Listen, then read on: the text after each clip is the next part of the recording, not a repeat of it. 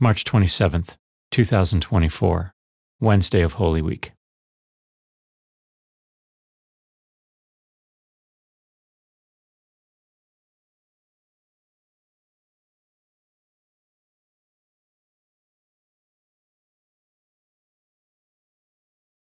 A reading from the book of the prophet Isaiah.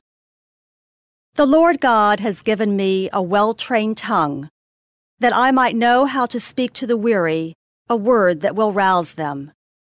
Morning after morning he opens my ear that I may hear, and I have not rebelled, have not turned back. I gave my back to those who beat me, my cheeks to those who plucked my beard. My face I did not shield from buffets and spitting. The Lord God is my help, therefore I am not disgraced. I have set my face like flint, knowing that I shall not be put to shame. He is near who upholds my right. If anyone wishes to oppose me, let us appear together. Who disputes my right? Let him confront me. See, the Lord God is my help. Who will prove me wrong? The word of the Lord. The responsorial psalm. The response is, Lord, in your great love, answer me. For your sake I bear insult, and shame covers my face. I have become an outcast to my brothers, a stranger to my mother's sons. Because zeal for your house consumes me, and the insults of those who blaspheme you fall upon me. Lord, in your great love, answer me. Insult has broken my heart, and I am weak. I looked for sympathy, but there was none. For consolers, not one could I find. Rather, they put gall in my food, and in my thirst they gave me vinegar to drink.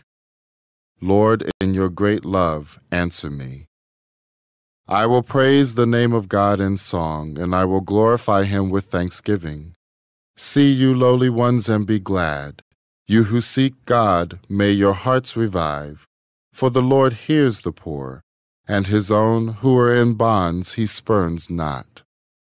Lord, in your great love, answer me.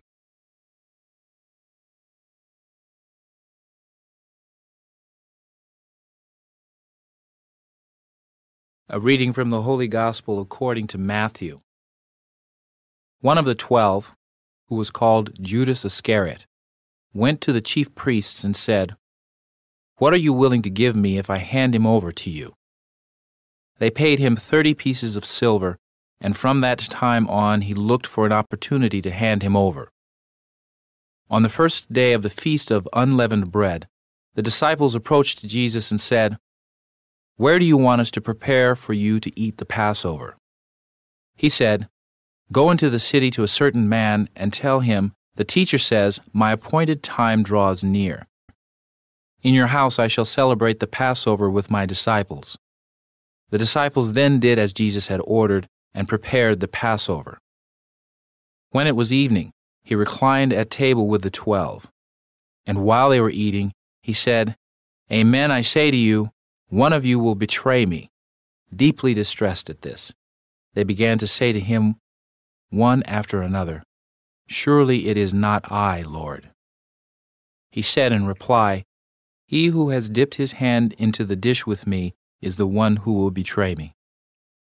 The Son of Man indeed goes, as it is written of him, but woe to that man by whom the Son of Man is betrayed. It would be better for that man if he had never been born." Then Judas, his betrayer, said in reply, "Surely it is not I, Rabbi." He answered, You have said so. The Gospel of the Lord.